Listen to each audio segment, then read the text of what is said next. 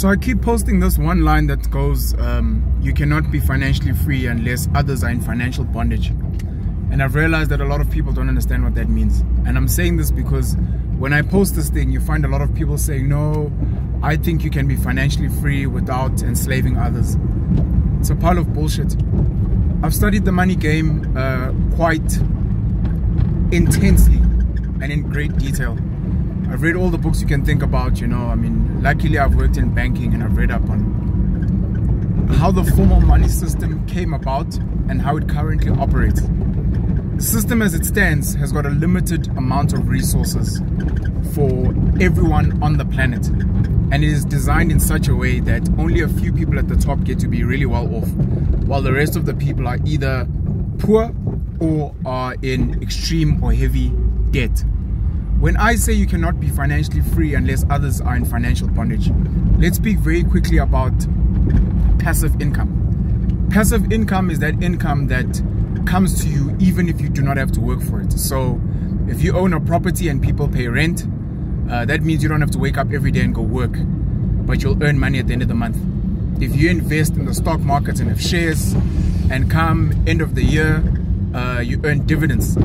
You didn't have to really work for it, but you earn that money. That's called passive income. If you invest in some other business, whether it's your own or a friend's business, whether you own 100% or 50% or whatever the case may be, but every month you maybe get a payout, or every 6 months or every 12 months you get a payout, then you are earning what's called passive income. Passive income is the measure that people use for financial freedom. That means you no longer have to work for money anymore, but your money works for you.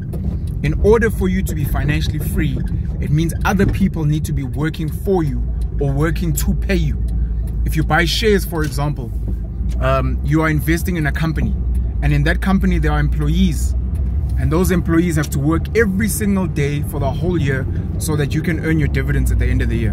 And those employees obviously have to sell goods to other people or sell services. If you're renting out property, you own 100 units of flats, for example, and you're earning what you call passive income. There are people inside those flats that have to go work really hard every day and earn a salary every month so that they can afford to pay you so that you can be financially free. It is almost impossible to earn money and be financially free without other people being financially oppressed. Even if you're making your money from consulting with a few wealthy people and you say, oh yeah, but I don't oppress anyone because my clients are all rich. Those rich clients make their money from somewhere, and that somewhere is either their employees that are underpaid, or if you are maybe a first world country like Switzerland, for example, where you feel like, yeah, but my whole country is well off and no one is oppressing anyone. That's because your country oppresses other countries. For Britain to become the great monarch that it is today, the United Kingdom, it is because they went and they took from other nations. They took land, they took mineral resources, and for all intents and purposes, they enslaved and oppressed the locals so that they can work and slave hard for them. Countries like America to thrive, they need sweatshops in places like China, Pakistan, Bangladesh to work hard for them so that they can then go on and sell their Nikes and their Apples and their whatever else so that they can be financially free.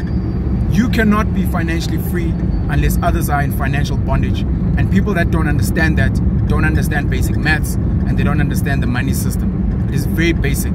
If you want to be financially free, get comfortable and embrace the idea that it will mean that you have to oppress other people financially, whether they work for you, whether they pay you, whether you take money from them and they are your clients, or whatever the case may be.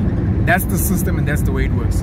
You either embrace it or you get out of it, or maybe you kill yourself, because that's the money system that we live in. Cheers.